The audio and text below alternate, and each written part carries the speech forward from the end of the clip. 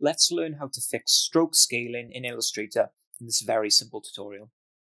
So I have a simple ellipse here, selected with Direct Selection tool.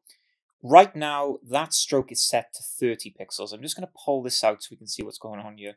Now, what you'll find, if you haven't got a particular feature on, when you scale this, I'm just going to scale this up.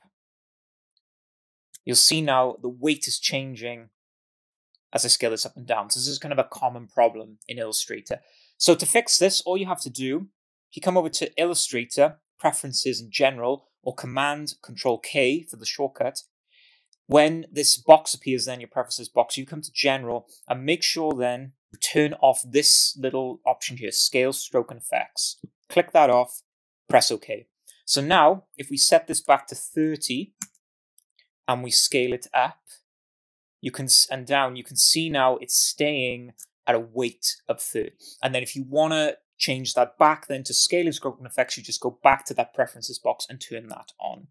So there you have it. Super simple way to fix the stroke scaling issue in Illustrator just by using the Preferences panel. I really hope that tutorial solved your problem. I really hope you liked it.